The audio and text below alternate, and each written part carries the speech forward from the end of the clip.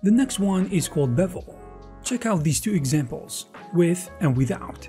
Can you notice any difference?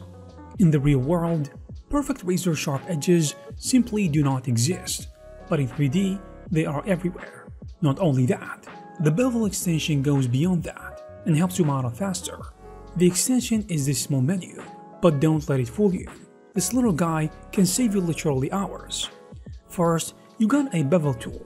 This allows you to chamfer or bevel any edge that you want. Just grab the tool, select an edge, and move your mouse. This orange preview will show you where your beveled edge is gonna be. Second, you got Live Bevel. This one applies a non-destructive bevel to any component or group.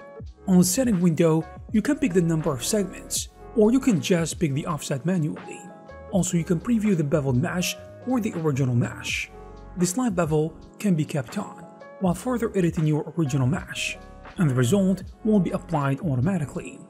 This also helps as well to preserve texture coordinates. Lastly, you got these three options: auto soften and smooth edges, harden, and clean edges. These are useful if you have issues with your geometry or the results aren't exactly as you want.